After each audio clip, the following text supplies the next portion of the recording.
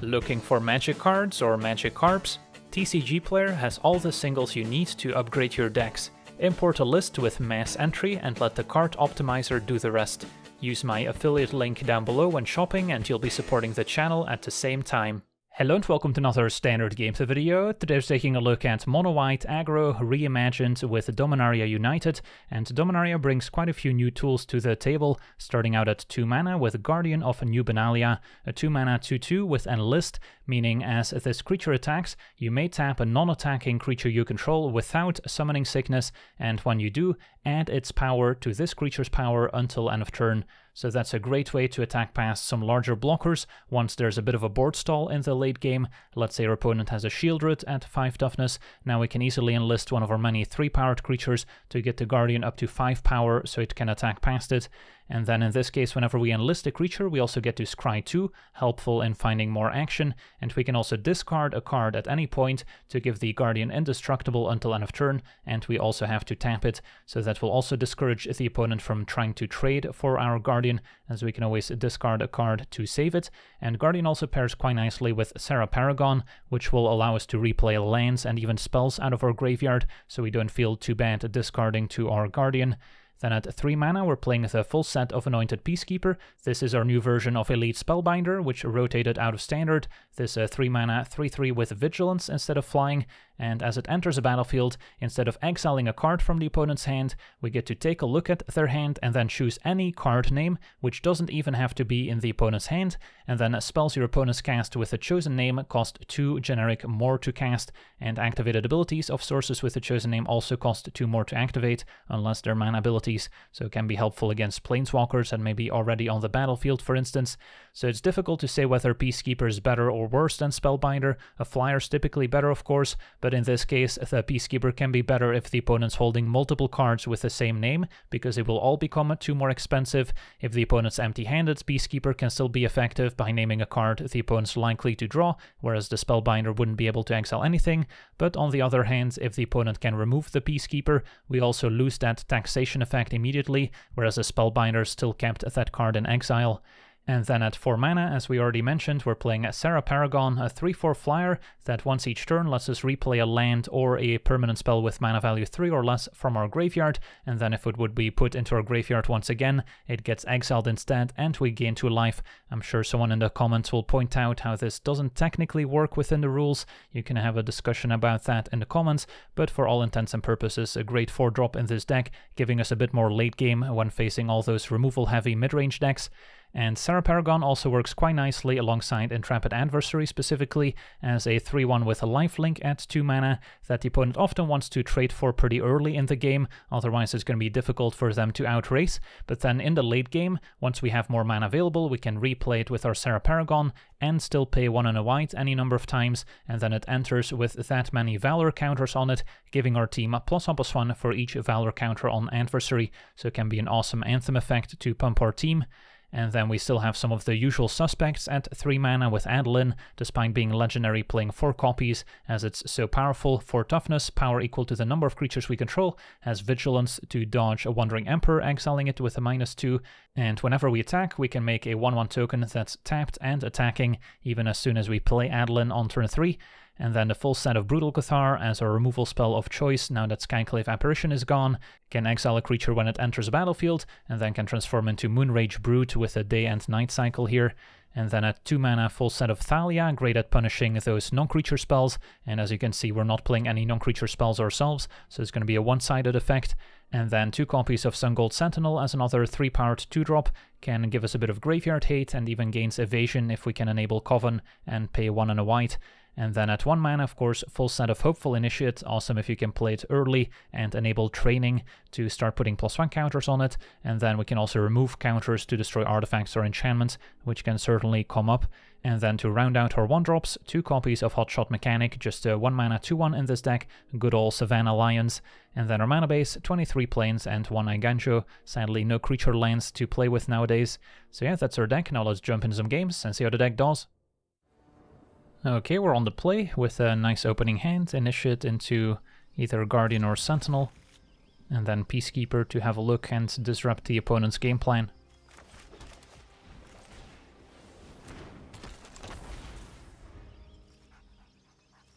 So we'll see what our opponent's up to. Turn 1 Swamp.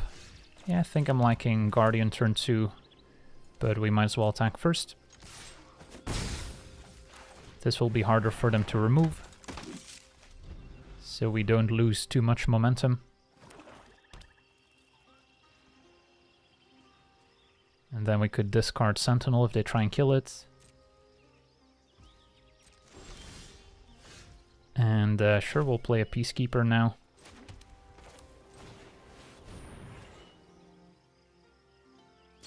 Opponent's gonna kill the Initiates, that's okay. And they've got Shieldred. We don't have an answer to it. They have another Infernal Grasp as well. So the problem with naming Shieldred is that next turn they just Infernal Grasp my Peacekeeper. So at that point I maybe name Trespasser to throw off their curve. Or we just name Infernal Grasp anyway. Make that more expensive. Although we don't have a great plan to beat Shieldred. So yeah, this one's tough. I think at that point I'm better off naming Shieldred. Then maybe next turn they will Infernal Grasp, and then they won't have an answer to Serra Paragon.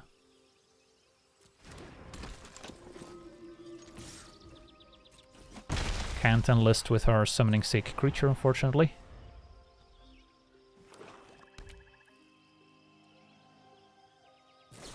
So Infernal Grasp now, as we suspected. But now we have a Serra Paragon we can leverage. And then probably play it now. And then next turn get back our Peacekeeper again.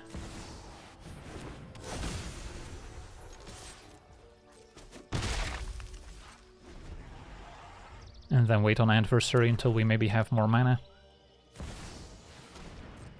So there's Shieldreds. Okay. So Peacekeeper, and then we can enlist Paragon with the Guardian when it attacks. And I'm guessing Invoke Despair is what we want to make more expensive. So a step 1 attack and enlist. So we get more damage in and we get to scry. And a Brutal Cathar is what we need here. Thalia's not bad either. Could maybe still keep that on top. But Brutal Cathar first.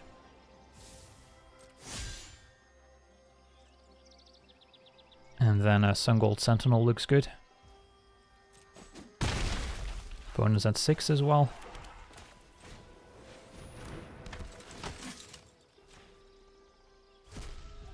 Alright.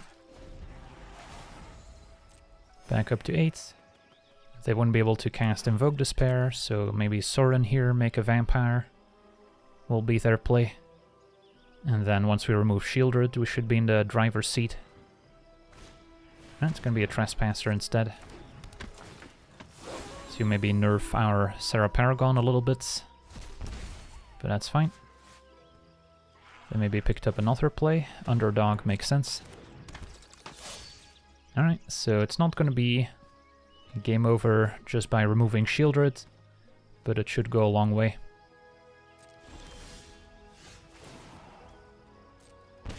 So step 1 Brutal Cathar, and then we'll have to figure out our attacks. Sentinel we're fine to trade because we can still replay it with Paragon.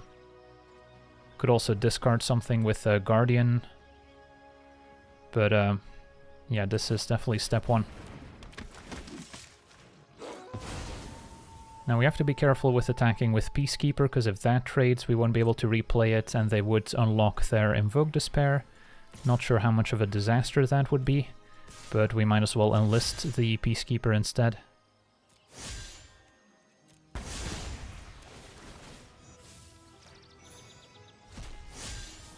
And then, yeah, I'll keep another Brutal Cathar on top, just in case they answer the first one. And then we can discard and replay Adversary from the graveyard. So no value is lost here. Or we can just play Sentinel for now and then Adversary next turn. Exile Underdog. So yeah, we kind of trounced Mono Black here, unless they have a Meathook Massacre to recover, which they don't. Sorin may be hoping to find removal for Brutal Cathar, although that's probably too late at this point. Just makes a Vampire, which we can remove. Or Adversary pumping the team, I'm sure would have done it too. Awesome, on to the next one.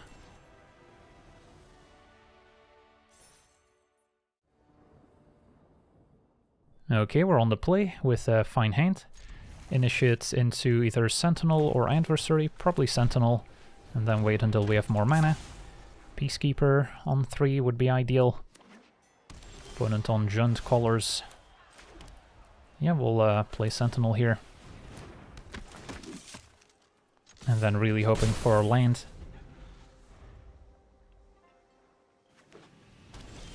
There we go. So we'll attack, play Peacekeeper. No effects the opponent can have that punish tapped creatures, which would be a reason to play Peacekeeper first before attacking. And our opponent is on an Invoke Justice kind of Reanimator deck with Titan of Industry. Ganja is a way to discard Titan. Sanctuary Warden can also be discarded. Yeah, I mean, we name Restoration here, seems like a pretty easy answer.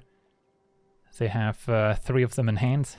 So yeah, this is one of those situations where Peacekeeper is better than the previous Elite Spellbinder that rotated out, and wow, our opponent just concedes here. Yeah, that's the power of Peacekeeper, and we even get to level up. On to the next one. Okay, we're on the play again with a very nice hand. Initiate into Thalia, and then turn 3 Adeline to keep up the pressure. Well, if we can always be on the play, this deck is pretty amazing. Opponent with a turn 1 forest, so could be a creature deck, in which case Thalia's not quite going to be as effective. Green-white, maybe enchantments, in which case Thalia still does a lot of work, but Naturalist kind of undoes Thalia's efforts here. So Adeline means our opponent just gains 1 for free, so we probably play Adeline's second main, and then just attack for now. And then the Initiate can also potentially blow up some enchantments later. Yeah, the rare circumstance where you play Adeline's second main. They might play a 3-mana enchantment, and it's going to be a Defense the Temple to make more mana. Fair enough. Peacekeeper can have a look. Okay, so now probably attack with everyone, but we can play Peacekeeper first to grow Adeline a little bit more, as well as the mechanic. But let's have a peek. Alright, Touch the Spirit Realm is their only removal. Double Restoration, also tempting. I think Touch the Spirit Realm is what we name. And then play mechanic and smash.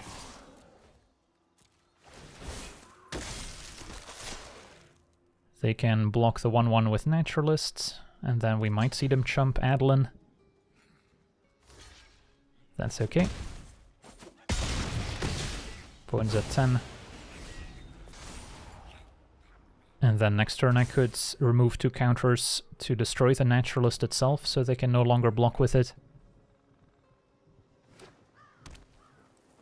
So they've got 4 mana here. And yeah, the discounts and the tax cancel each other out. So it's just going to be Teaching. They could potentially channel Touch the Spirit Realm still. Although, I guess they would probably be looking to exile Adeline before it gets a chance to attack. My plan is still to remove counters from Initiates. If they exile Naturalists, it comes back in the end step. Is that a problem? Not really. Go for it now. That worked. And we'll move to combat. So are they gonna flicker Adeline here? They could also chum block. And then they're still taking 10. So not quite lethal. And our opponent explodes. Awesome. On to the next one. Okay, we're on the draw. We've got a keepable hand. No 1-drop, unfortunately, but got some good catch-up mechanisms with Brutal Cathar up against a red aggro deck, so the life gain of Adversary is going to be valuable. Cathar will probably be removed by a burn spell, but if they are forced to remove Adversary, then they may not have a ton of answers left for Cathar. So Sentinel versus Adversary here. We could wait until we can play it with additional mana to pump our team. Although I'm kind of still liking Adversary now to make it tricky for the opponent to race and maybe force them to use removal. Opponent's red-green, so they might not actually have a ton of removal. Maybe a Kami's Flare. It's gonna be a Beast Caller. And then they might hang back. Okay. So do we want to play Brutal Cathar? Exile Beast Caller, we still have a backup to maybe deal with the partners, which could be quite scary. And then Adversary attacks. I guess we could also exile the Etching, but then our opponent's more likely to just take it, and then Beast Caller will keep growing, which could become a problem, so I think we still exile the Beast Caller. I guess I can attack first, since that doesn't make a huge difference. Opponent takes a trade. And exile Beast Caller.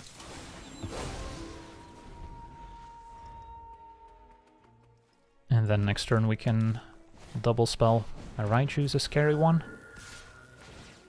Not quite as scary as a Partners that's unchecked. But pretty close. Okay, so now could go for another Brutal Cathar plus Mechanic, or we could play Sentinel plus Adversary, although then it wouldn't be kicked, or I can just play Adversary for 4 mana, which definitely helps us race, especially with Brutal Cathar potentially removing a blocker next turn. So I don't hate that idea either. Sure. And we're still pretty far away from Adversary for 6 mana. So we don't necessarily have to wait that long. Stormseeker's okay. Hoping to dodge a Kami's Flare. Just a Firebrand. Okay. So they can give Firebrand haste potentially and prevent us from blocking. Although they won't be able to target Adversary, so... I think we just take 9 and then hit back with Adversary. After maybe exiling the Stormseeker, we'll gain 4 life. That's a tricky race for the opponent to win. Although not impossible, admittedly.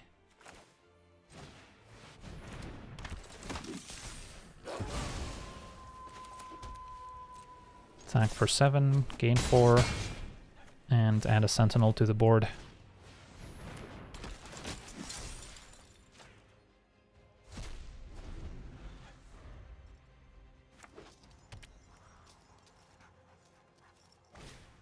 Last card is Iconoclasts with Kicker.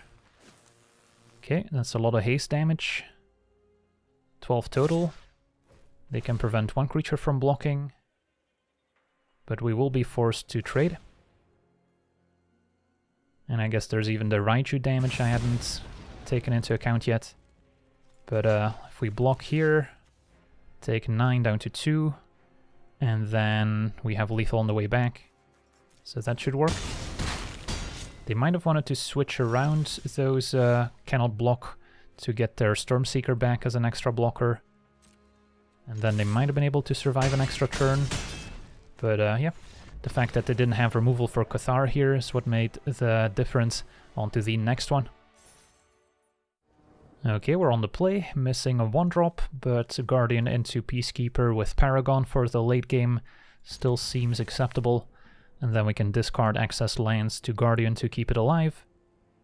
And get some stuff back from the graveyard as well. And then by enlisting we can maybe scry into more goodies. Let's see what we're up against. Turn 1 swamp.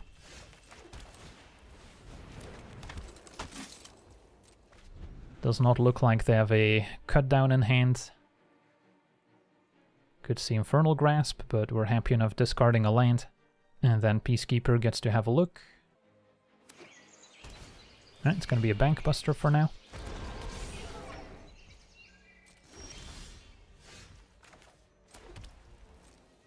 So we'll hit for 2. And Peacekeep. Okay, so we have a Shieldred. We have an Infernal Grasp, Trespasser, and Invoke Despair, so very similar hands to last time, when we ended up naming Shieldred anyways. This time we do have double Serra Paragon, so if they kill one with Infernal Grasp, it's not the end of the world. But I think we still do the same here and name Shieldred.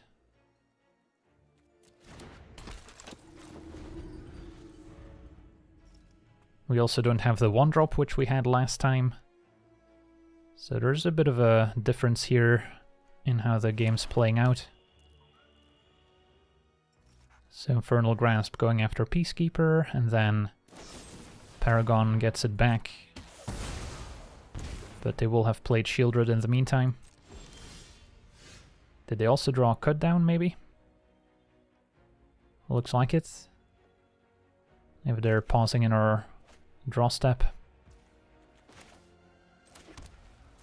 Well, we can play another Peacekeeper now if we want instead of Paragon, which I don't dislike. Can name Shieldred again. And then we'll wait a turn on Paragon to maybe name Invoke Despair with the next Peacekeeper. And they just drew another Infernal Grasp instead. Alright, I think we still go for Shieldreds.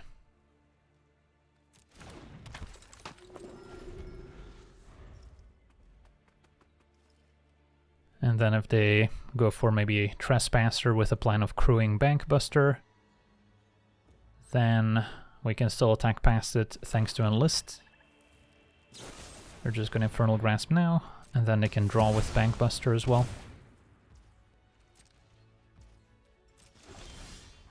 Okay, that's a good draw. So now we can double spell.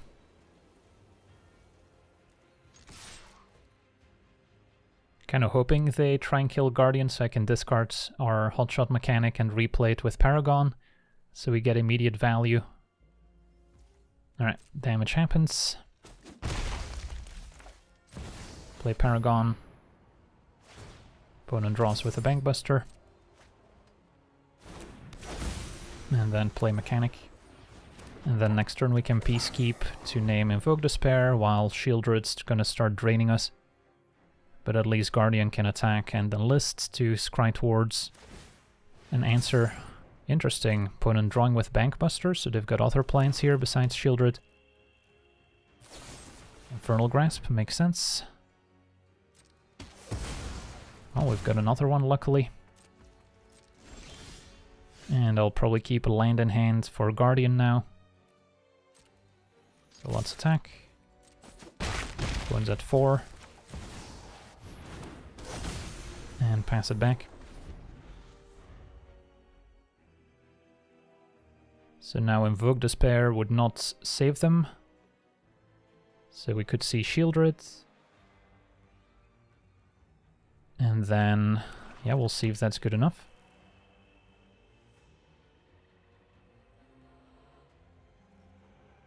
Opponent saying GG, so yeah, possible their best play still doesn't save them. And our opponent concedes. Awesome, on to the next one.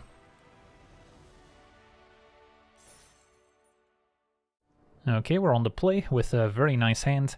Initiate into Thalia, into Adeline. Might just be our best draw in some matchups if Thalia's effective.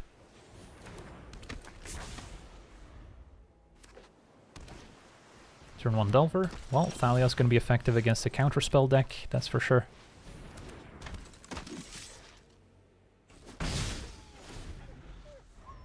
So hoping they're just mono blue as opposed to blue reds, which might have more removal. Opponent passes.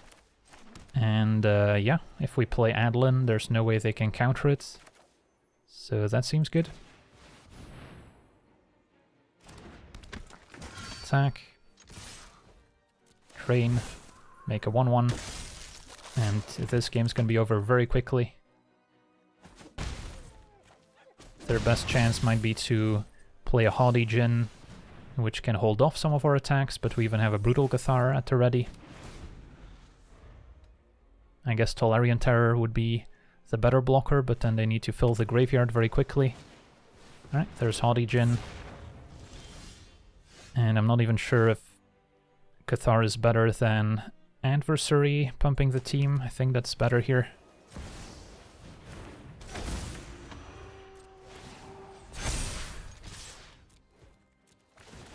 Train Initiate again.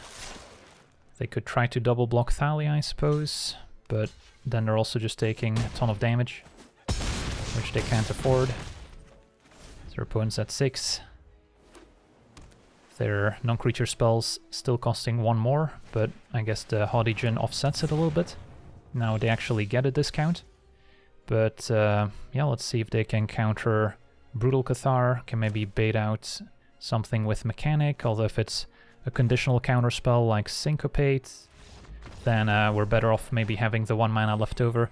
But I'm pretty sure if we just attack with the team, our opponent still dies. Awesome. So yeah, some very quick and brutal games with Monowhite Aggro, especially if you can be on the play and start with that turn 1 Initiate. The deck looks amazing.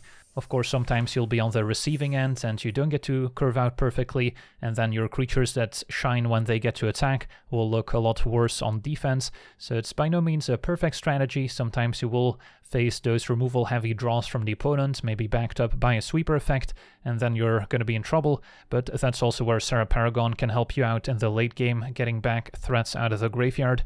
So yeah, that's going to do it for today's gameplay. Want to thank you for watching, hope you enjoyed, and as always, have a nice day. I also want to thank all my patrons for being part of the channel, and you can become a patron yourself today and decide the topic of future videos over at patreon.com/LegenVD.